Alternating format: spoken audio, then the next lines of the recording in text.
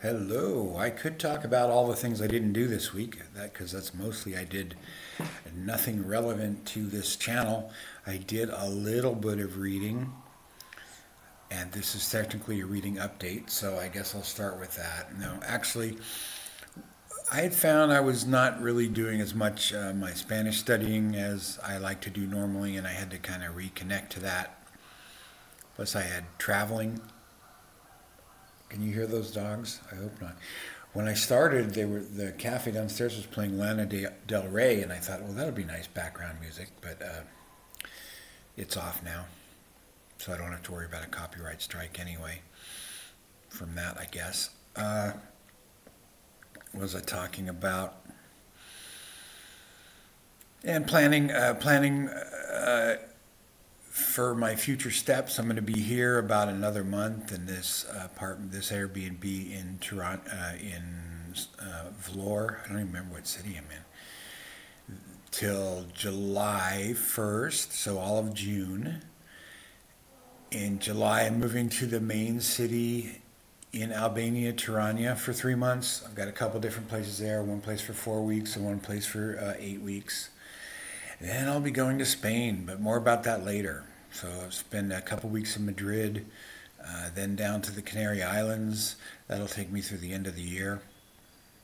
I just explained everything after saying more about that later. Anyway, so I spent a lot of time doing that kind of stuff this week, planning what I want to do. I read a short story by Stephen King, which is available for free download on Kindle in Spanish. The story's called Laurie. It's about an old man with a dog.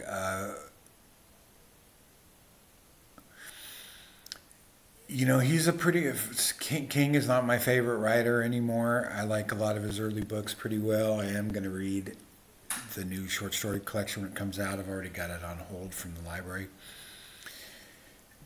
And I think this story, there's also the English language version is free online too. So I think it's a fairly recent story. It's from 2018.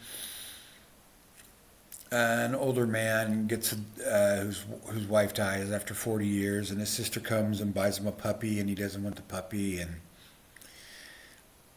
bonds with the puppy, and then there's some Stephen King type stuff in it.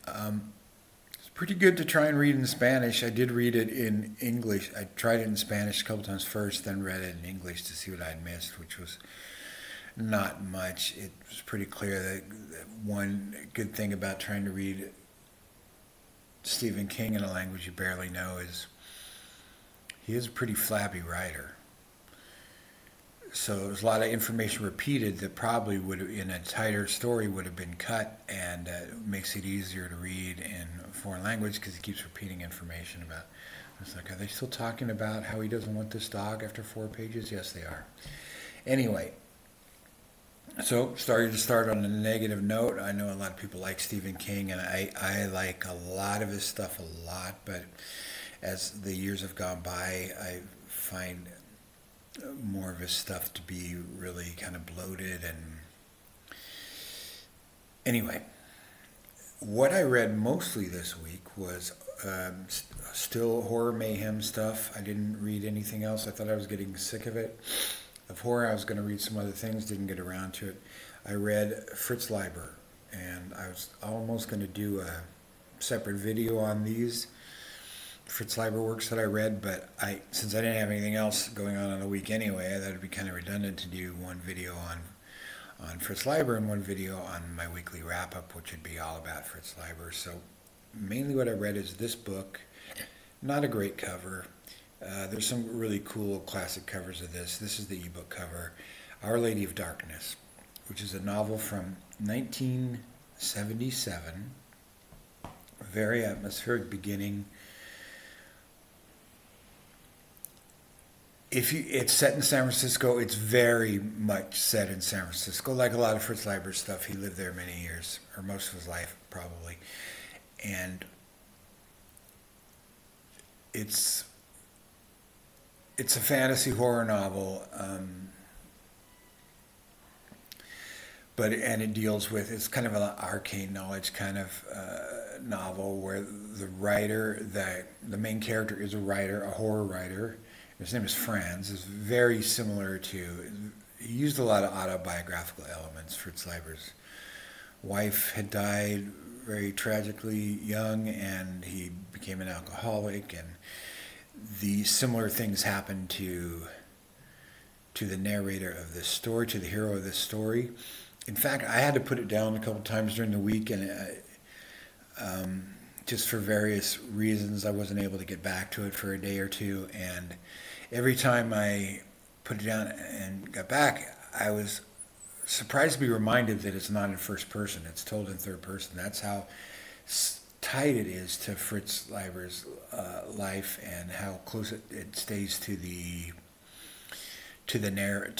point of view of the narrator Franz, who's a kind of not the most successful horror writer. Most of his work is done novelizing some series called Underground Witchcraft, or I can't remember the name of it. It's very unclear what kind of series it is. Anyway, it's basically hack work, but he takes it very seriously. He finds a diary, a journal, something like that, not written under the name Clark Ashton Smith, but he pretty quickly determines that it was written by Clark Ashton Smith, who is a famous Weird Tales writer, close part of the Lovecraft, Clark Ashton Smith circle, considered, besides Howard and Lovecraft, the greatest Weird Tales writer. Was also a San Francisco writer, and it goes into a lot of history of literary San Francisco, Jack London, well, that's Bay Area, other writers, cults. It has to do with, they start tracking down this cult. Very atmospheric. The first chapter is wonderful. Reminded me of the first chapter of Passage to India by E.M. Foerster, where the first chapter is just a description of the environs of the city, and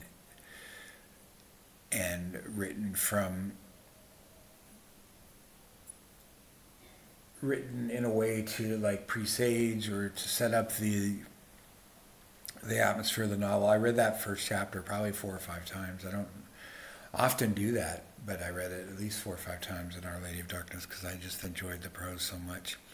So I give that a recommend. The other thing I read was, let's see if I can bring it up here, half of his selected stories. This always happens when I do this. I pull it up and then it goes to the next page. Fritz Leiber's selected stories, selected by Strahan and Charles N. Brown, who's the editor of Locust Magazine, passed away a few years ago. Introduction by Neil Gaiman, which you can skip, because it's all about Neil Gaiman and what Neil Gaiman thinks, which is not, I guess if you're a Neil Gaiman fan, that's good. Anyway, Jonathan Strahan's a well-known contemporary horror writer, so they pick great stories. What I like about this anthology is they're mostly in chronological order. It has, let's see if I can bring up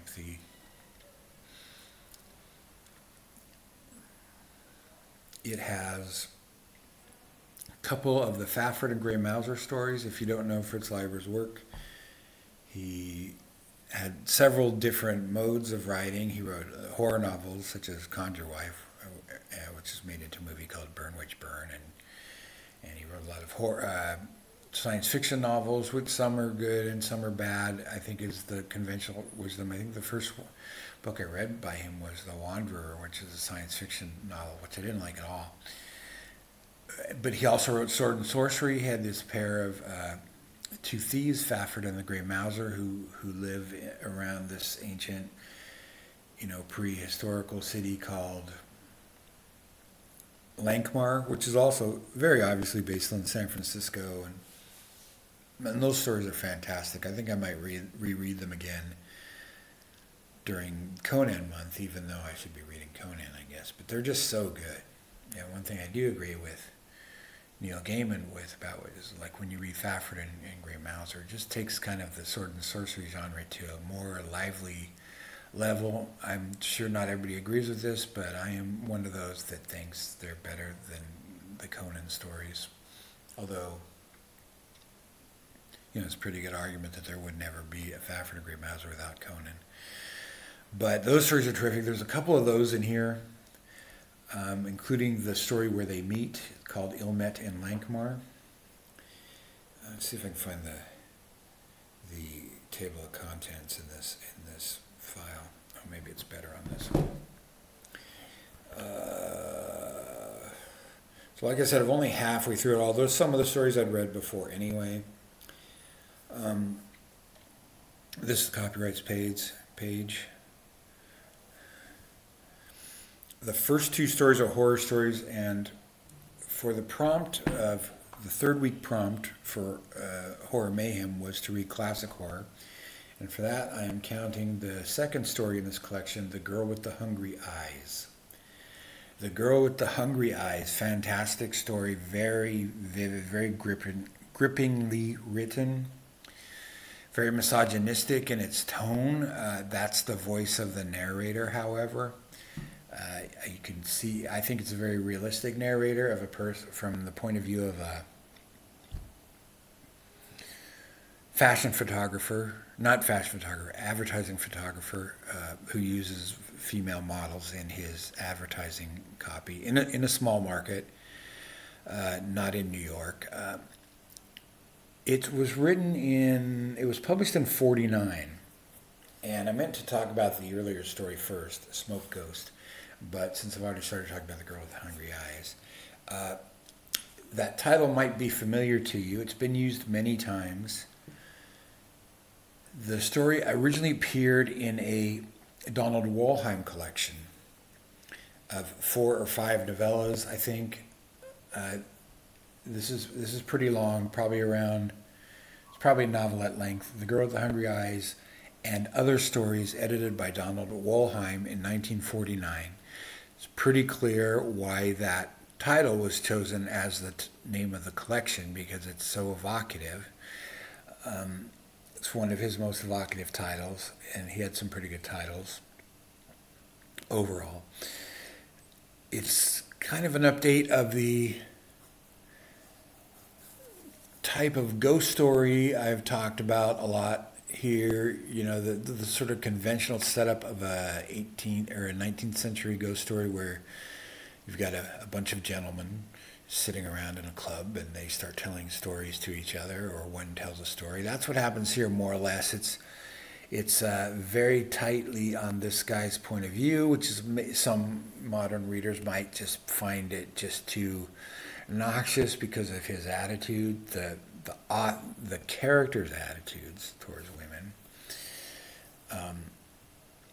which might reflect on some level Fritz Leiber's attitudes. If you read over a lot of his books, he had some issues with women that he probably never completely worked out. The book Conjure Wife, it's about a guy whose wife is a witch. It's kind of like a serious version of Bewitched, I guess, and except in the book you find out that all women are witches. Anyway, so it's this guy, he's telling his story in a bar. You don't really picture you don't see the environs aren't described or anything. It's just like his monologue. He's ordering whiskey. He's obviously an alcoholic, as many Fritz Leiber characters are. Either a former alcoholic or a current alcoholic. This one's a current alcoholic telling this story, which has a lot to do with, it's very contemporary in the sense that I'm counting as classic horror because it is an acknowledged classic, but it's very contemporary in its themes. It's about the advertising industry, and this is why it's such a good update of that kind of old convention of, I've got a ghost story for you, you gentlemen. And, it's clearly for an all-male audience. In fact, when I read it, I thought, I wonder if he tried to publish this in Playboy or something, but actually Playboy wasn't even being published at that point. Not quite, I guess. I looked it up. I guess it came out in the 50s, but there was a lot of fiction a lot of science fiction writers published early stories in Playboy. You can see how they kind of geared it towards an all-male audience. Like there's a famous story by Frederik Pohl called Day Million, and it's really written in of an author addressing like the ideal Playboy reader, which would be a guy who's like, you know, likes the right scotch and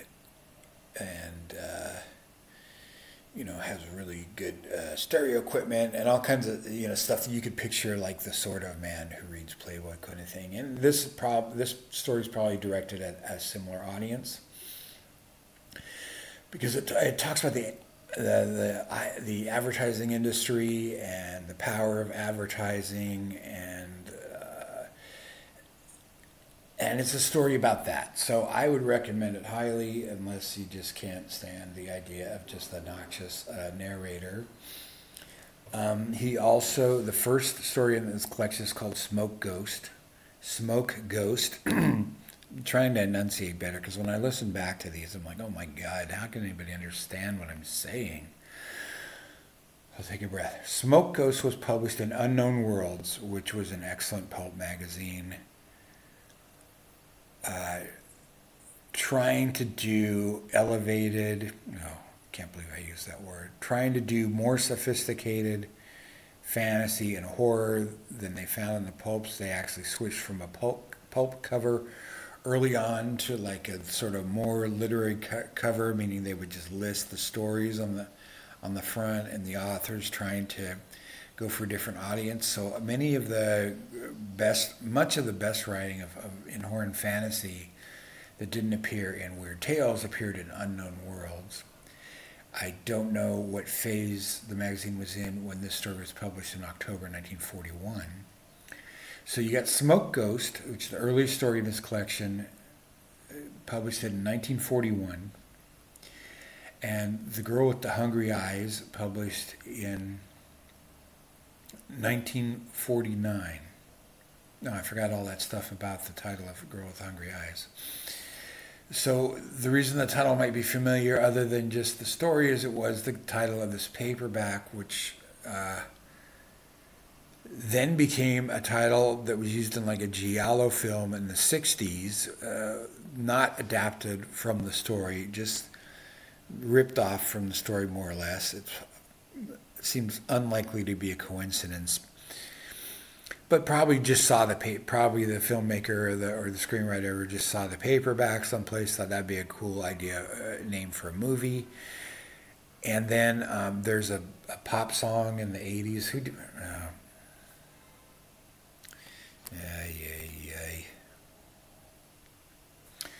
Oh, it's a Jefferson Starship song from 79. So I'm guessing it was probably stolen from either just the paperback or inspired by just either the paperback, somebody seeing the paperback in, or more likely the movie. Then there is an actual adaptation of the movie. I'm looking at the disambiguation page for Girl with Hungry Eyes. There was an actual adaptation of the story in the 90s. I haven't seen it. It just from the poster, just looks terrible. Just looks like, how did I end up with the Wikipedia about page? 1990 film directed by John Jacobs, based on the song. And so, oh, and there also was a Night Gallery adaptation of the song. What do you say, adaptation or adapted? I think you say adaptation. Night Gallery in 72 adapted the actual story, which is probably better than the 95 movie, just guessing.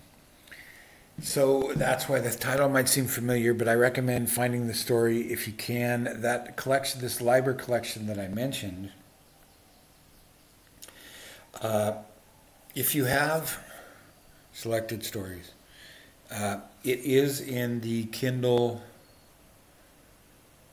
what's the thing called? The Kindle, the subscription where you can read as many books a month. Kindle Unlimited. It's in that. Also, I checked on the sample, if you don't have Kindle Unlimited, but you want to try Fritz Leiber, you can download that anthology, and the sample has the first two stories, which is The Girl with the Hungry Eyes and Smoke Ghost complete. And that will probably be enough for you to decide if you want to read more Fritz Leiber, and I hope you do. Anyway, so the first story, so these stories kind of make a nice pair because they're written on either side of World War II. The 1941 story, Smoke Ghost, I would say... See, Leiber was already in his 30s by the time... Oh man, I hope I didn't break my Kindle. Oh, I've broken... This is the first e-reader I've ever owned that I haven't broken yet, so... Nope, it's still working. I sat on a Kobo device once when Kobo had its own devices. And I stepped on a Kindle once, and the third one, I guess I didn't break the third one, I just got old. This is the fourth one I've owned. Anyway, The Girl with the Hungry Eyes, written 8 years later, shows much better control of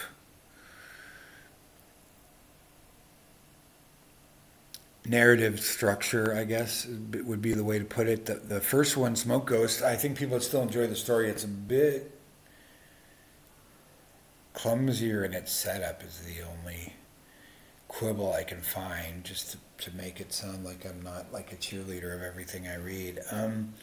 Where it starts, it's sort of a conversation in an office where there's, from the point of view of the secretary, who's portrayed as being a bit dim and shallow, and she's actually more of a cliche. She's more of a misogynistically written character than anything in The Girl with the Hungry Eyes, just because she's kind of a cliche of a stupid sort of...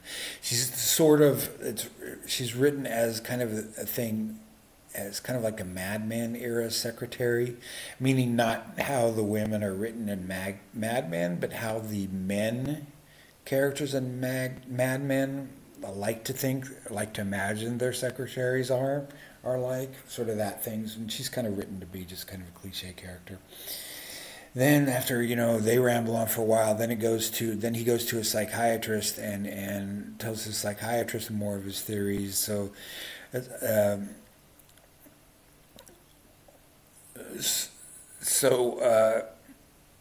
it's just kind of a clumsy way to get all the information out there of this whole guy's story, but just having him sort of randomly talk to a couple people that are...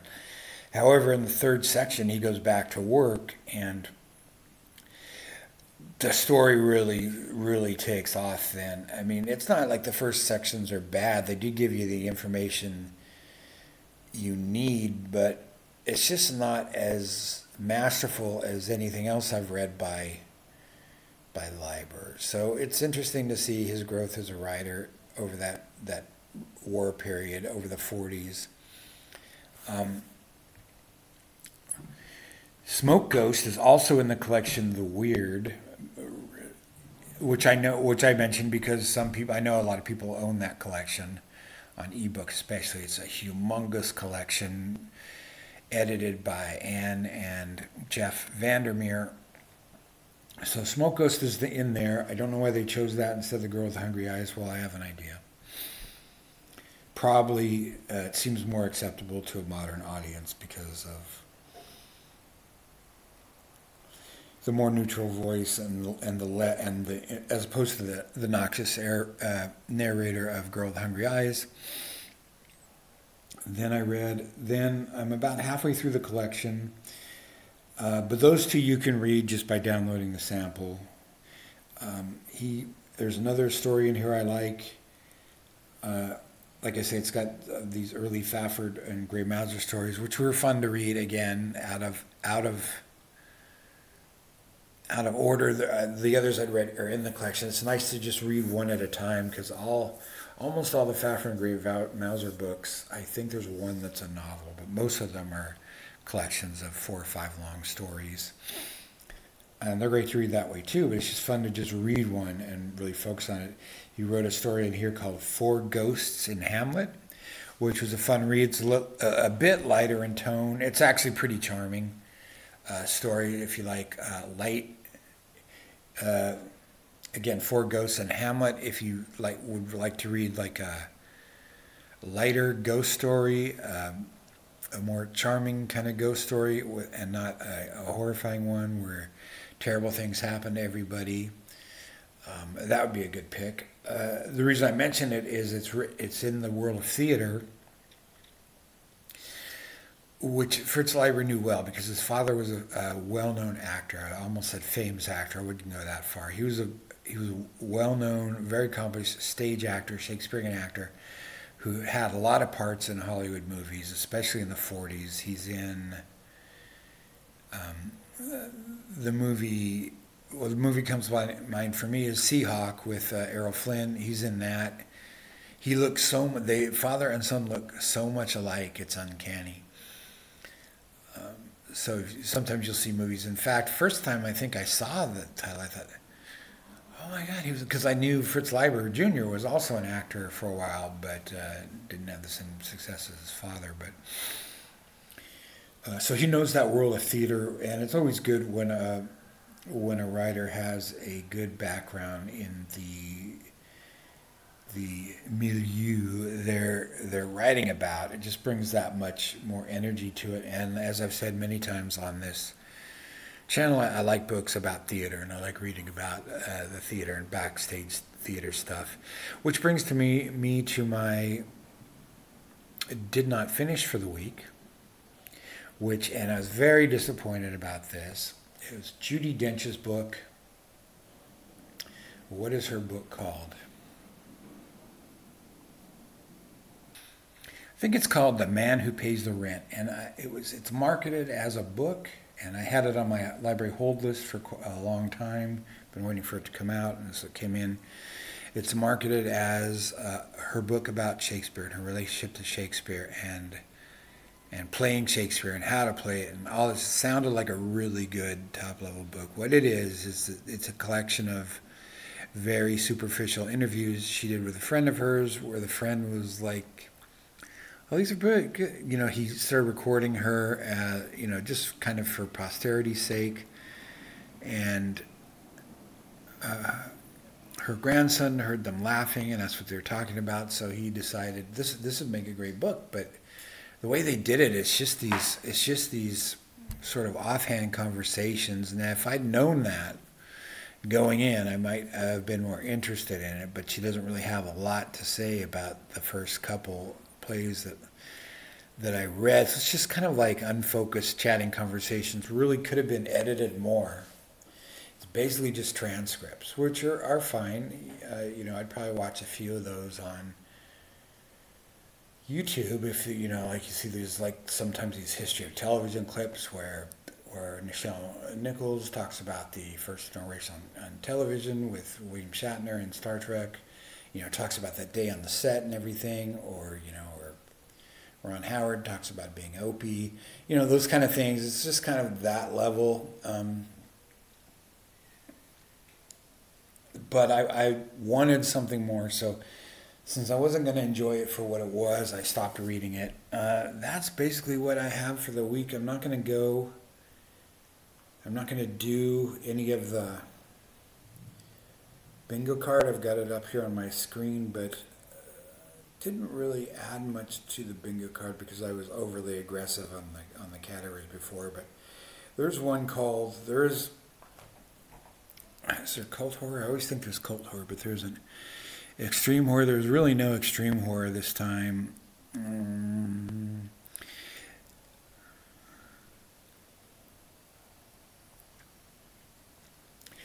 Next week's prompt is, so where am I at on the 100 story challenge? I'm at 34 books now because I read Our Lady of Darkness and Fritz Leiber's stories. And so I've done 34 out of my 100 book challenge. Not very far compared to previous weeks, but that's okay. I'll still get done.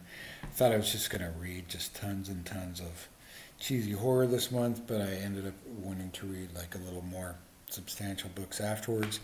This coming week, the prompt for Horror Mayhem is following up on week 3, which was classic horror, and I'm counting The Girl with the Hungry Eyes for that.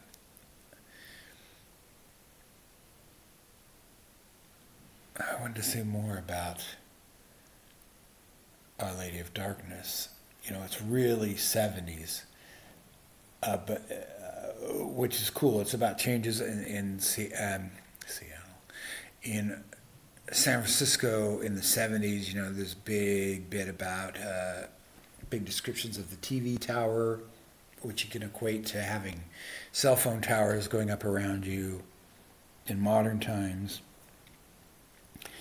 But it did feel like, and it felt more like a classic, even though it's like sort of the dirty, hairy Zodiac killer era of San Francisco that's being evoked there, even though it's a bit later than those. Dirty Harry came out in 71, Zodiac Killer was active,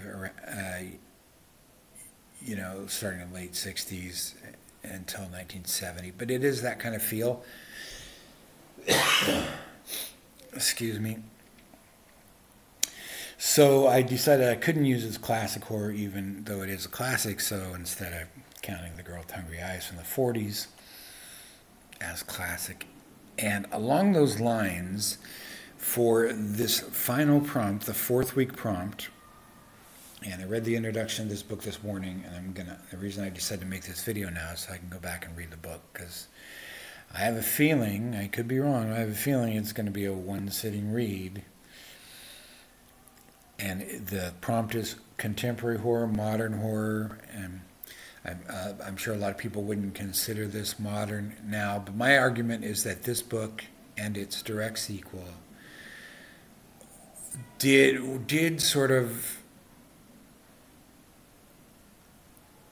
bring about, or were like emblematic of a big change in the way bestsellers were written, in the way thrillers were written. And the book is MANHUNTER, the first Hannibal Lecter novel by Thomas Harris. And I'm going to read Silence of the Lambs after that. I've never read these books. I've seen all the movies, even the terrible ones of Hannibal Lecter. Actually, I don't think I saw the prequel. And I watched all the episodes of the television series, which people like, and it has some good things in it, has some ridiculous things in it too. But you know, the whole story, the whole Hannibal Lecter history is ridiculous. So, and it gets more ridiculous as it goes. So I know these stories, which is probably why I've never really gotten around to reading them. But already I can tell this story is really written in a way that the modern it kind of really, especially Silence of the Lambs, but this one too, it sort of set the mold for how bestsellers or horror at this level is written. You know, it's like really a lot more violent and more violent imagery and more extreme, with really short, punchy chapters. And so I feel like something changed in the 80s with horror, and I think most people consider Hannibal Lecter novels horror now. At the time, I think they didn't really want to market it that way because they wanted, you know, because horror had a worse reputation than it does now. You know, it came out in 81. I can't believe it was that long ago. So this is like barely into Stephen King's career. And so it spawned not only the serial killer, the pop bestseller serial killer category, the FBI profiler category, and how many billions of TV shows about profilers are there, you know, because mostly because of Clarice Starling, and, you know, the big elements of connections with, you know, influential,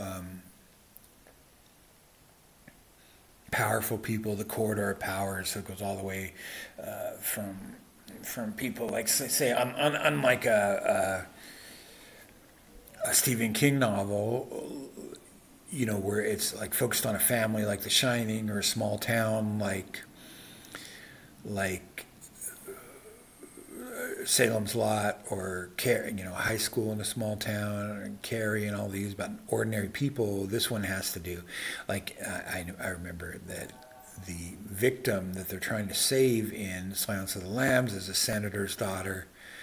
So it's got that extra level of sort of pseudo-political thriller on it where these things start to matter because they touch the people in power. And so it has a lot of those elements in it that I would consider more modern, even though I guess, I'm straining the